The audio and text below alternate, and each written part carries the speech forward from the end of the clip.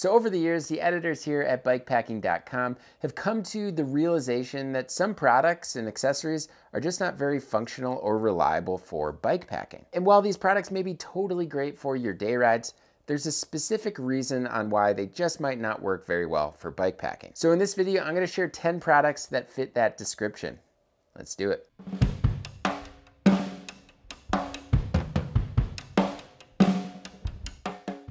If you like what you see in our videos, make sure to hit that subscribe button and notification bell. And if you want to help support us, you can do that by signing up for the Bikepacking Collective. The Bikepacking Collective is pretty cool. Not only are you helping support our website, everything on YouTube, but you get a kickback as well. You get the Bikepacking Journal twice a year. This is a print publication with amazing stories and photography. Also included in the Bikepacking Collective is discounts on gear. So 20% off our merch store and discounts on a variety of different brands that we work with, including WTB, Revelate Designs, Gaia, Ride with GPS, just to name a few. So if you're interested in learning more about the Bikepacking Collective or want to sign up today, you can click on the link below or check out the card right here. As always, thank you all so much for the support. All right, so the first one is multi-tools, or small multi-tools, or multi-tools that really don't get the job done.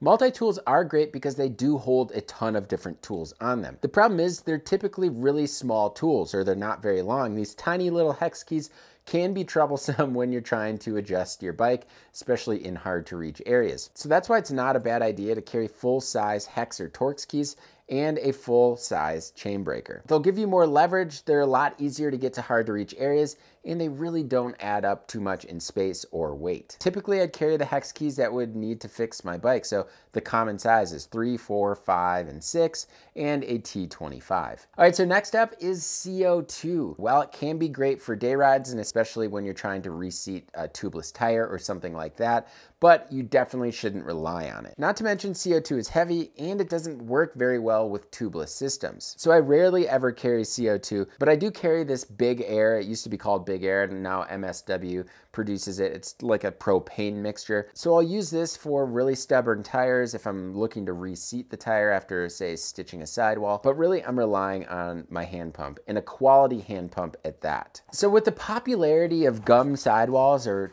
tan sidewalls, we've come to the realization that these tires seep sealant or dry out sealant much faster than a standard black sidewall does. Not to mention, most of these tan sidewall tires are much lighter and don't have nearly as much flat protection.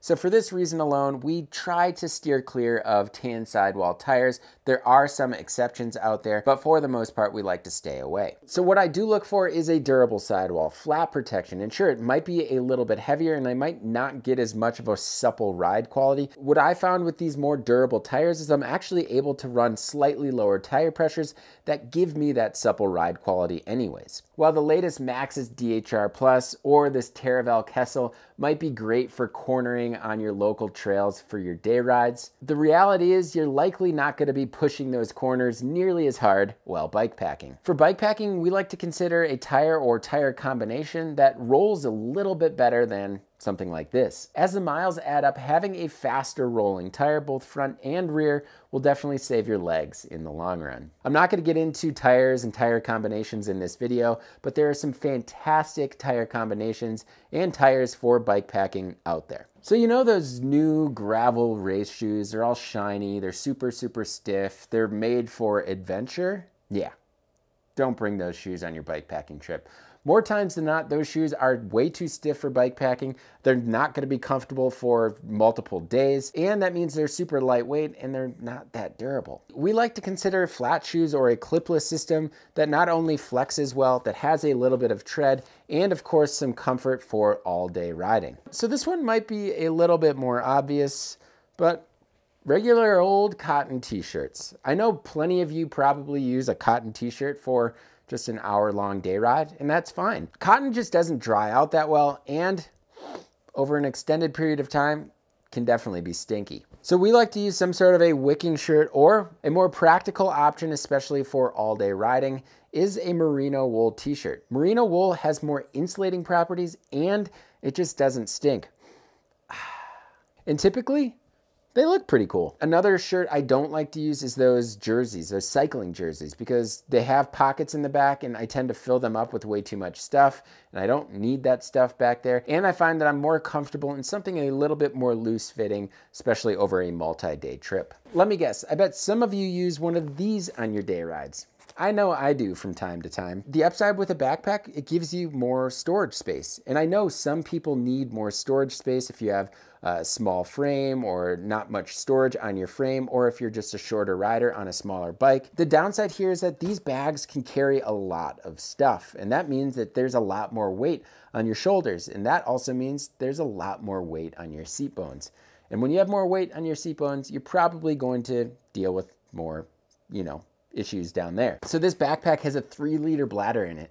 That's really, really heavy. So if you do have to carry a backpack, consider carrying the water and the heavy items on the frame and on the bike, and the lighter items in the bag. So I'm willing to bet that some of you have used or seen a screen like this. This is the Trailforks app, or you've probably used MTB Project. Those apps are great for mountain biking. You can figure out the trail you're on, how difficult the trail is, how much climbing it has, what have you. So while I love these apps, I don't like to rely on them for my bike packing trips. Typically what I'll do is build my route on Ride with GPS or Gaia, and that way I can upload the GPX file to my GPS unit so I can follow the direction on my GPS instead of having to take out my phone and opening up the app and trying to figure out if I can connect these two trails together. These apps are great resources, but I don't like to rely on them. The beauty of bike packing is typically you're planning a little bit more in advance. Because of that planning time, it allows you to reduce the use of single-use packaging, and it gives you the opportunity to make your own snacks or meals from the bulk items section of your grocery store or whatever's in your fridge. I know I need to do a better job of this, but Cass Gilbert has done a really good job of this, and he's provided a handful of recipes on BIKEPACKING.com, which I will link below. Finally, one of the biggest pieces of advice that was given to me when I first started bike packing, I'm gonna give to you. Using products that you're unfamiliar with, new products, things that you're just not sure how they're gonna work out in the field, leave them at home. Using what you're comfortable with and what you know will help avoid those really unfortunate situations. So that about does it, but now it's time to hear from you all. So what specific product or accessory do you use on your bike packing trips that you probably wouldn't consider using on your day rides? Leave a comment in the comment section below. As always, thank you all so much for watching. Until next time, pedal further.